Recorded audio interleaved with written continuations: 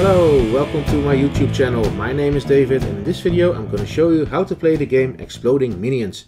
It's the same game as Exploding Kittens, only with a different team, the Minions. So if you already know how to play Exploding Kittens, you can play this game straight away.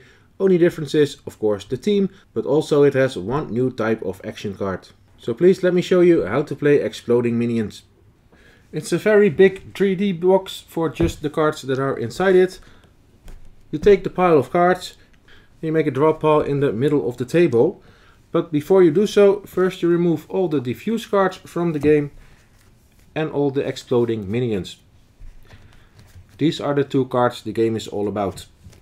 Because every turn you can play any cards from your hand, but mostly your turn will end by taking the top card of the draw pile. If that card is an exploding minion, you are out of the game, unless you have a diffuse card in your hand and this can cancel the exploding minion. So to start the game, all players will get one diffuse card, so they can at least survive one exploding minion. All other diffuse cards you have left are shuffled into the draw pile. By the way, if you are playing with two players, you only play with the cards that have the GRU tag symbol in the top of the card. When playing with three players, you only play with the cards without the symbol. And if you're playing with 4 or 5 players, you simply use all of the cards. And also we will put exploding minions into the deck, and that is the number of players minus 1. So in this example with 3 players, we'll add 2 exploding minions to the deck. And again, we shuffle the deck. And I should tell this in the right order. First you give everyone one diffuse card, then you shuffle the remaining diffuse cards into the deck, then you shuffle the deck and you deal out 7 cards to each player. So all players will start their hand with 8 cards, and maybe you are lucky and you got extra diffuse cards. And once all players got 8 cards, then we shuffle the exploding minions into the deck. And then we're ready to play, and of course you don't show your cards to other players. Pick a starting player, and when it's your turn, you can play or you cannot play action cards, as many as you want. Maybe you don't want to play any, and you end your turn with drawing the top card of the draw pile. So if I don't want to play any cards, I end my turn by taking this card, and of course you are hoping it's not an exploding minion. But you can also choose to play action cards, and you can play as many as you want in a turn. So for example, I can play a card called See the Future. I can privately view the top 3 cards of the draw pile. I am not allowed to rearrange their order, but at least I know what's coming up and if I am safe to draw a card from the pile. Maybe it's an exploding minion and I need to escape that. But for now I am safe. But maybe if the top card is the exploding minion, I want to play another action card. For example, shuffle.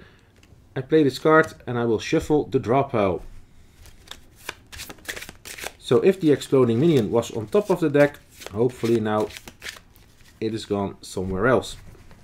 And if this was the end of my turn, I take the card and luckily it's not an exploding kitten.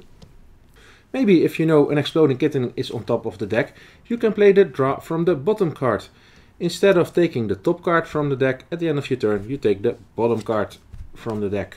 Still hoping it's not an exploding minion. Or you can play a skip card.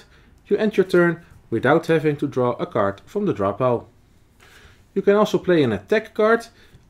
Again, you don't have to draw a card at the end of your turn, but the next player will have to take 2 turns in a row. So that player can choose to play action cards, yes or no. Then he draws a card from the draw pile and then he has another turn able to play action cards and again has to draw a card from the draw pile at the end of his second turn. If I play this card to my opponent, but my opponent also has an attack card, he can add it on top of this attack card and then it will sum up. So this player also ends his turn and the next player has to take 4 turns. 2 turns from the card I played, adding 2 cards from that player, making 4 in total. So be careful when playing this card and hoping it will not turn against you.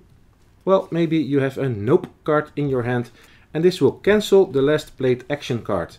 So if I am getting attacked with an attack card, maybe I can play the nope card and the action is cancelled. So this is the only card you can play when it's not your turn. However, another player can maybe nope this nope card and then the nope card becomes a yes. So 2 nope cards can cancel each other out. So maybe then the original action card will be activated anyway. And finally we have this clone card. This one is not in Exploding Kittens, only in Exploding Minions. And this card is simply a clone of the card it's put on top. And this card simply copies the card underneath it. So this nope card will be cloned, and then this clone card is also a nope card. The only card you cannot clone is a clone card itself. And you can even use this card if there's a diffuse card on top of the deck. You draw an exploding minion, then you can clone the diffuse card and you're safe for this round. And then finally we have 3 normal minion cards that don't have a special action. They're just Bob, Stuart, Kevin and Otto. But if you manage to collect 2 of the same minions, say I have 2 times Otto, I can play them on the discard pile, and now I get to steal a card from a player of my choice. That has to be random, so the player shows me his cards and I'll simply take one. And mostly you'll try to take a card from a player that you know still has a diffuse card, and maybe you get to take the diffuse card. So 1 Stuart does nothing. If you manage to get 2 Stuart, you can discard them and steal a random card from another player. And those are all the cards that are in the deck.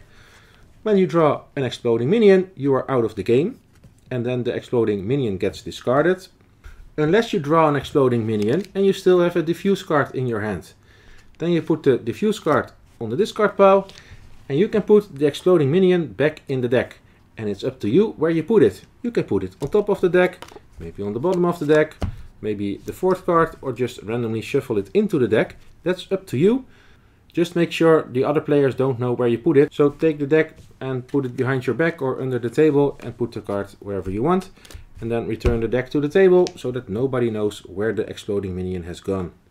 And so the game goes on and on. Players will run out of diffuse cards. So finally there's only 1 player left because all other players are exploded. And that player is then the winner of Exploding Minions. And that is how the game is played. Exactly the same like Exploding Kitten. But of course the teaming with the minions and also the funny minion themed cards make this game more suitable for the younger kids. And since everyone loves the minions, it also might be a lot easier to get people to the table. If you have any questions about Exploding Minions, please feel free to ask them in the comments below. My name is David, thank you for watching and hope to see you next time.